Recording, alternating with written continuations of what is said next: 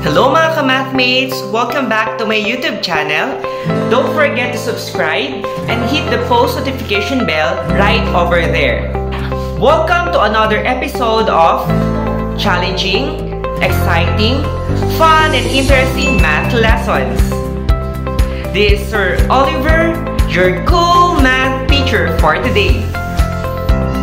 Our topic is all about multiplying polynomials as enabling competency in factoring polynomials. What you will learn today: find the product of the given polynomials and identify the pattern used in multiplying polynomials. So this topic is important in factoring polynomials because this will help you to check your answer if it is correct or not by multiplying the factors to get the product.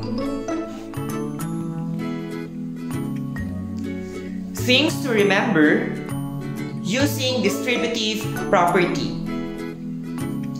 So we can multiply polynomials by using the distributive property.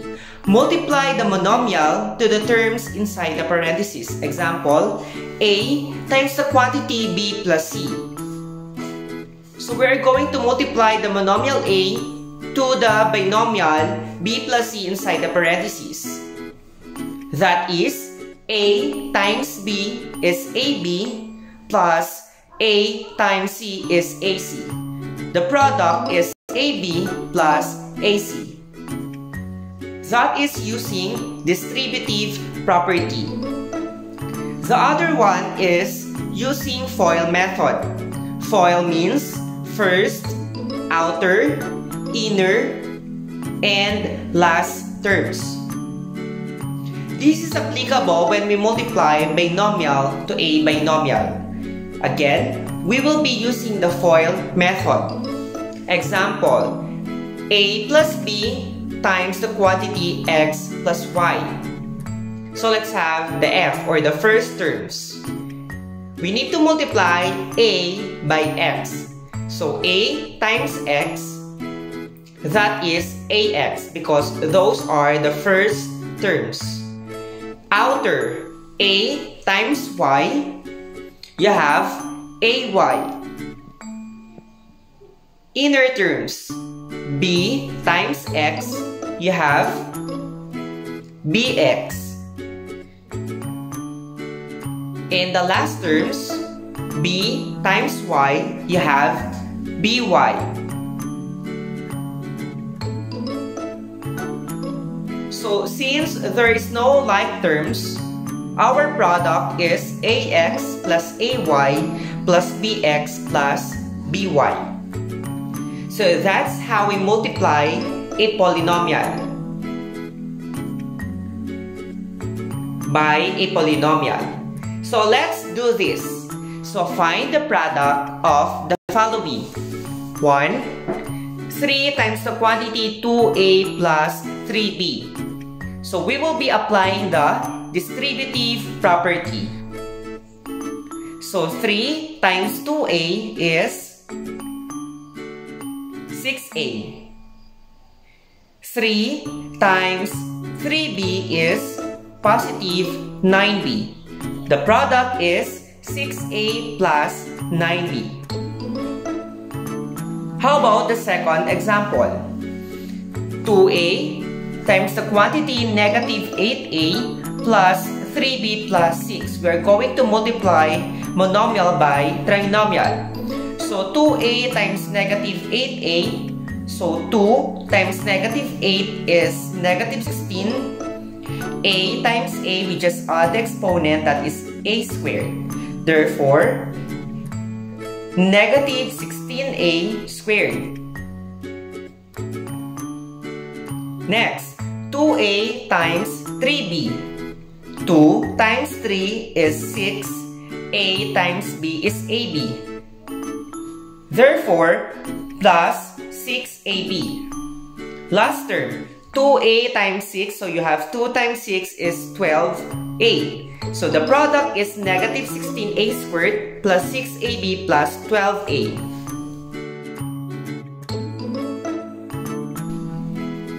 How about negative 8xy squared times the quantity 5x minus 2y? So let's start multiplying negative 8xy squared by 5x. So constant, negative 8 times 5 is negative 40, then x times x is x squared, then y squared. Therefore, negative 40x squared y squared. Next, negative 8xy squared times negative 2y. So negative 8 times negative 2 is positive 16. Then x, y squared times y, which is at the exponent, that is y cubed. Therefore, plus 16xy cubed. The product is negative 40x squared y squared plus 16xy cubed. The first three examples are using distributive property. So how about 7p minus 6 times 3p minus 4? So we will be using the FOIL method. First term, 7p times 3p. We have 21p squared. Outer terms, letter O,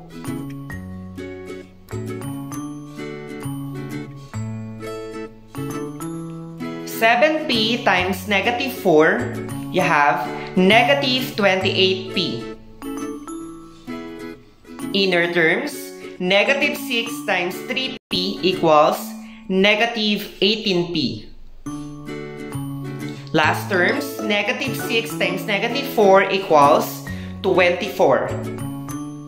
So since we have like terms, which are the negative 28p and negative 18p, we just combine. So like sign odd, then copy the sign. So that will be negative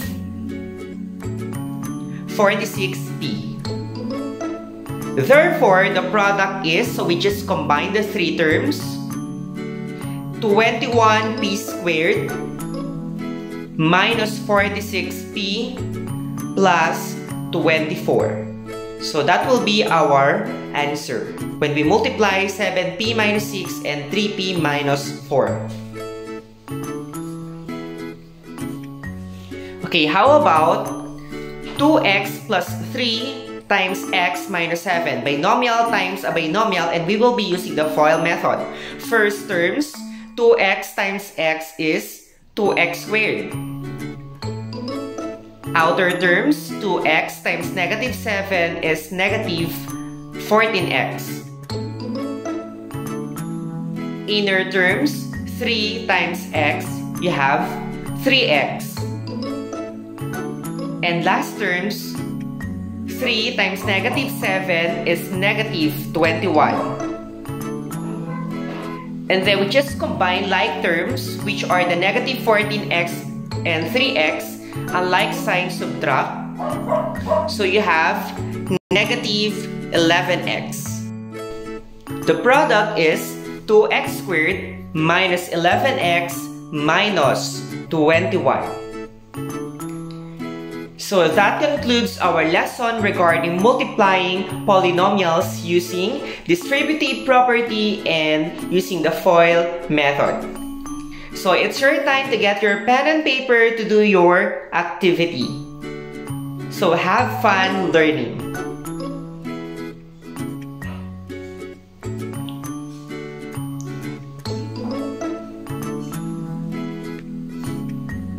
So I can do this. Multiply the following. So you have 5 items to answer.